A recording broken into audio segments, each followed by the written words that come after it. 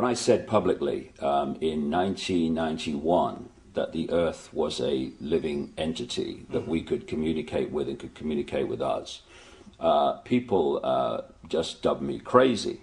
And now we're seeing scientists who have studied this coming to the same conclusion. Yes. The bottom line is this: everything is conscious.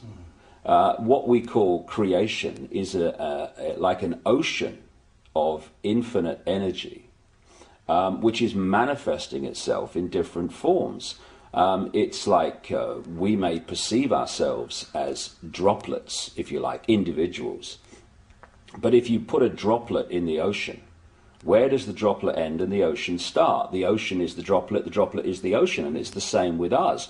You may look as you do, I may look as I do, that wall may look as it does, but they're all expressions of the same energy field, manifesting in different ways. So, of course, the planet itself is a living, thinking, emotional entity. And we are interacting with that energy field. And one of the things the Illuminati have set out to do and are trying ever more to do in the period we're experiencing now is to bring the vibrational state of the Earth's field, the Earth's consciousness, to as low a point as they can. Because we, as human beings, are living in that energy field. And it's very simple. If you affect the sea, you affect that which lives in the sea. And so the more that they can lower the vibrational state of the planet, the more it becomes, if you like, treacle-like density. Mm-hmm. The more we living in that energy field are pulled into that state. When you have the wars and the environmental destruction and all these things that cause tremendous negative emotional energy, then you are lowering the vibrational state of the planet, you're lowering the vibrational state of the people, and you're basically holding them in a vibrational prison, which makes it much more difficult, not impossible, but much more difficult for them to hold connection out into the infinite beyond, where they can be in this world, but not of it in terms of their perspective of reality. If you disconnect people and hold them in this density, hold them in this illusory reality, they are in this world and they are also of it. And therefore, the only information that they have to get a fix on how they see life themselves and reality in general is through the eyes and the ears. And who controls that? The Illuminati control that through what we laughingly call the education system, the mainstream media across the planet. And that's what they're trying to do. They're trying to disconnect us from multidimensional infinity so that we don't see the world from that perspective and therefore see through the illusion and see through the nonsense and see through the lies. And then once they've disconnected people, they then program this lower level of our consciousness with a reality that suits them.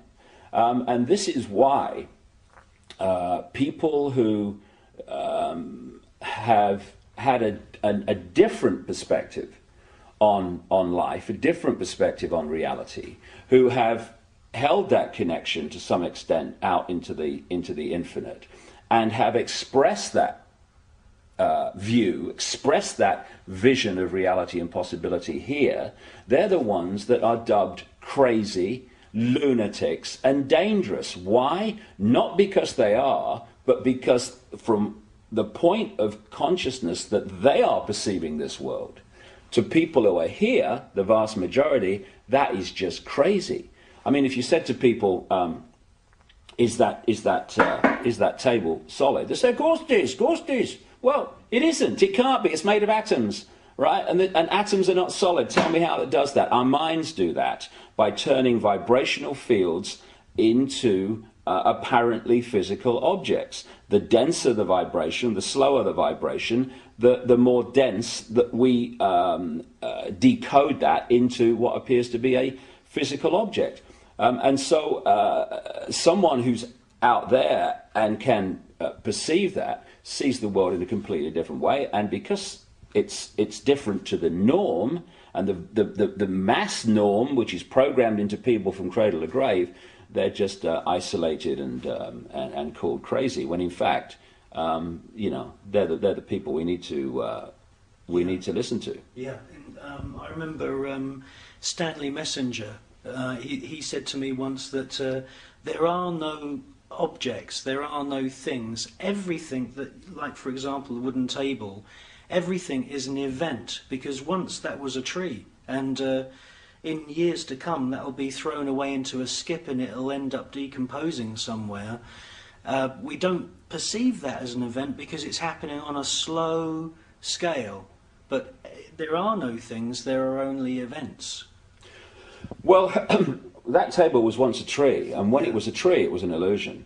Now it's a different kind of illusion, and when it's thrown on the scrap heap and goes back to energy as it decomposes, then it will still be an illusion. And this is for me, if you're talking about how we're controlled, how the few control the many.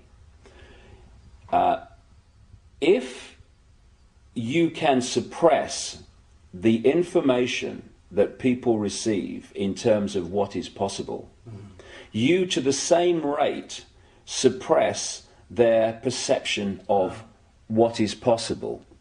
Okay, now once you have accepted that what we're told is possible is how it is, then you're living in a box that big. So anyone that starts to talk about things that are beyond that perception of possibility, you immediately dismiss them as crazy. And I'll give you an example of what I'm talking about. A few centuries ago, when people said the Earth was a sphere, they were perceived as crazy and dangerous. And one of the reasons was that if you lived on the bottom of a ball, you would fall off, right? Now, once you introduce the law of gravity, what appears at first sight to be a nonsensical idea becomes perfectly logical. However, if you suppress at that time knowledge of the law of gravity, then people are going to dismiss the truth because they can't perceive that the truth can be possible. And when you're talking about entities that shapeshift, that appear and disappear, UFOs that appear and disappear, if you program the population to believe that this world is all there is, that this is a solid world of solid individual objects, then the idea of things appearing and disappearing or shape-shifting from one state to another, to that sense of perception, is totally ludicrous.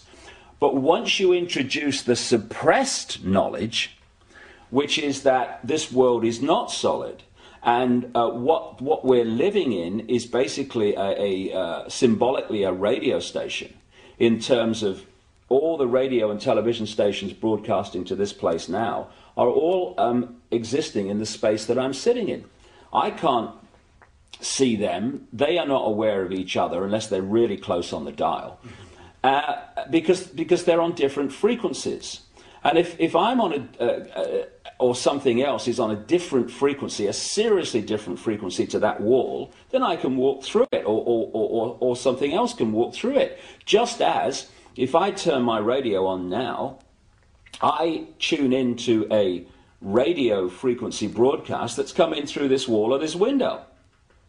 And so this reality that we think is so solid and all that there is actually like a radio station. And this physical body, this holographic illusion, locks us in, tunes us in like a radio to this radio station, to this reality.